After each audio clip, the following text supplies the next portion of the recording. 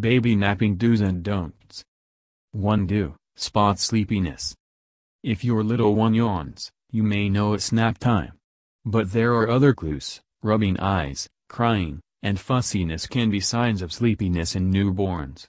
Babies who are overtired have more trouble settling down for sleep, so watch for these cues. Older babies may also act clumsy, clingy, and hyperactive. 2. Don't leave your baby asleep in car seat. What if your baby falls asleep in her car seat?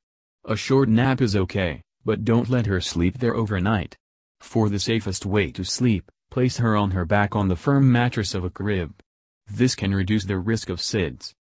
3. Do, no babies sleep a lot. It may not seem like it at first, but your newborn may sleep about 16 hours a day, waking for feedings and changing. As babies get older, they need less sleep during the day and more at night.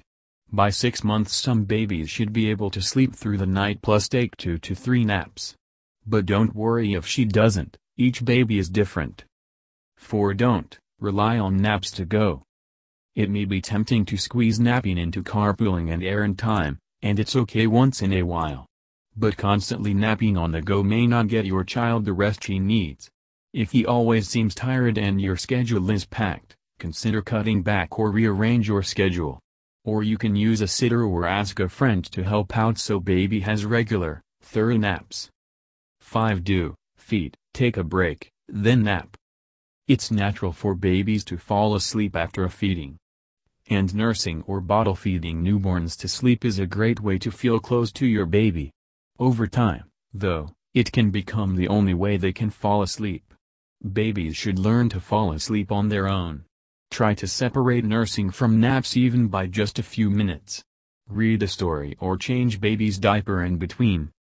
6. Do, stretch out naps. Is your baby older than 6 months and still taking lots of 20-minute naps throughout the day? Encourage him to take longer naps. Try keeping your baby up. And stretch the time between baby's naps, making it longer bit by bit. You may be rewarded with longer naps, ideally, 1 to 2 hours each, and sounder nighttime sleep. 7. Do, set a routine. Set a good nap routine and stick to it, when possible.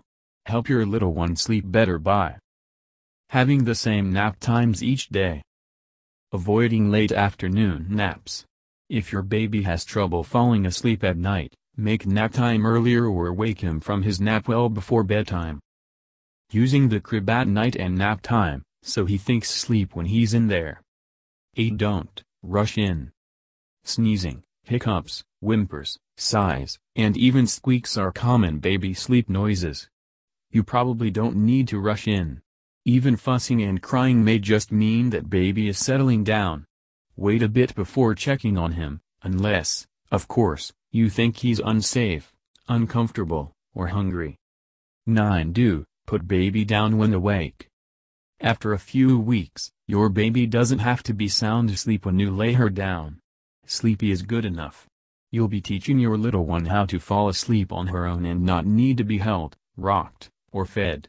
This also can help her learn to fall back to sleep on her own if she wakes during the night. 10. Do, think safety. If your baby falls asleep on the couch, your bed, a waterbed, or the floor, move him. Those places aren't safe for him to sleep. Always put your baby down to sleep on his back to help prevent sudden infant death syndrome, SIDS. Remove blankets, pillows, stuffed animals, bumpers, and other soft things from baby's crib or bassinet. Don't put babies down to nap with other children or pets.